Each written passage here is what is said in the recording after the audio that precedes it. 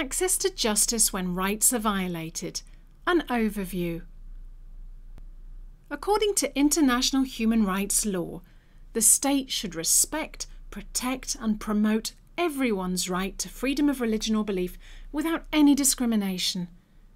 But we know from experience that many people's rights are not respected or protected. So what can we do when freedom of religion or belief is violated?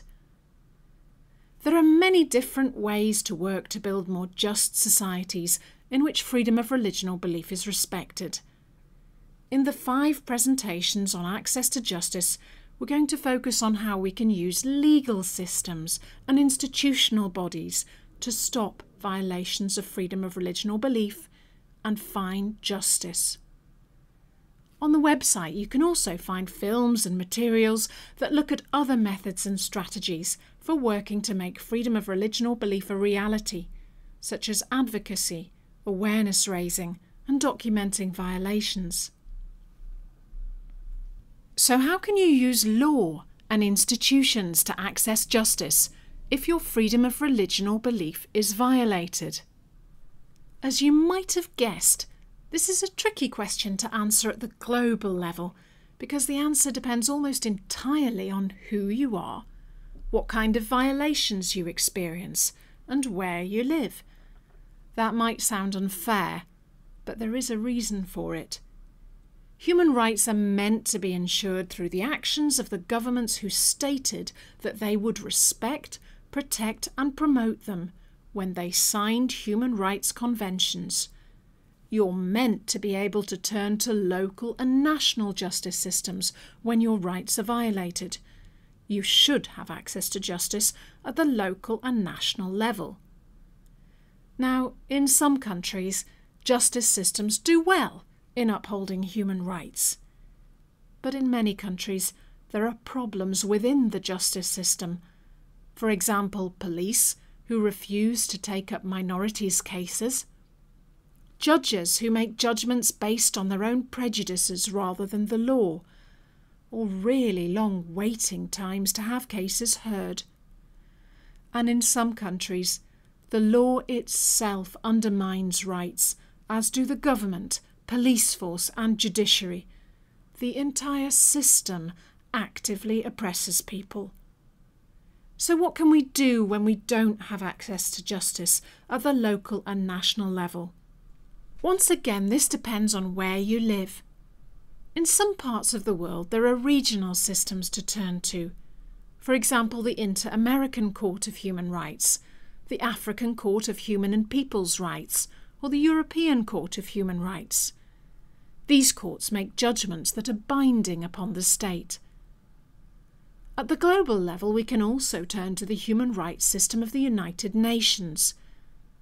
But even though regional courts and global systems can result in binding judgments against, criticism of, and recommendations to a government, these judgments and recommendations can't be enforced. That's because there is no international police force that can force the government to change their laws, policies and practices. Human rights law is often called soft law, precisely because judgments that are binding in theory can't be enforced in practice unless the state chooses to enforce them.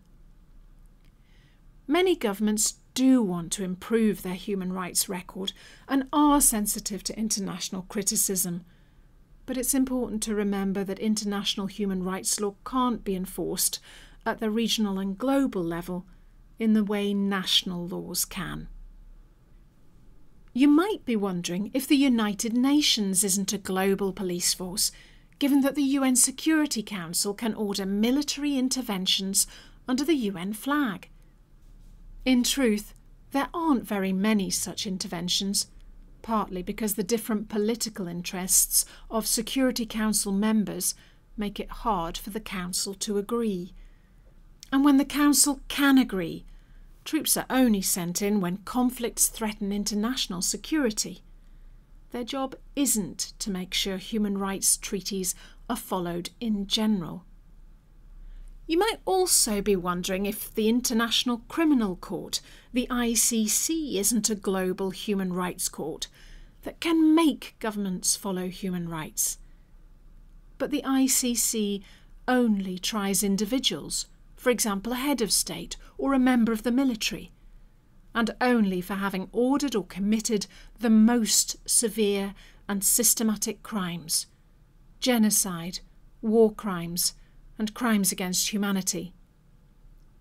History gives us good reason to believe that it's wiser to base the human rights system on strengthening governments' homegrown commitment and willingness to change than on military intervention. The process of building societies that respect, protect, and promote human rights is often long, painful, and frustrating. It involves building knowledge of and respect for human rights in justice systems, in the policies and practices of local and national authorities, and in the minds of ordinary people. It also involves making human rights a reality through the actions of people like you and me as we respect them in our everyday lives. Lots of people and organisations are striving to make rights a reality.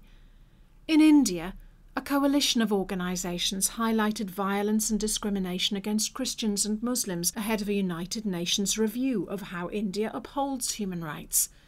As a result, over 20 countries asked the Indian government questions about freedom of religion or belief during the UN review. To sum up, national governments have signed human rights treaties and are thereby responsible for making sure that human rights are respected in local and national contexts.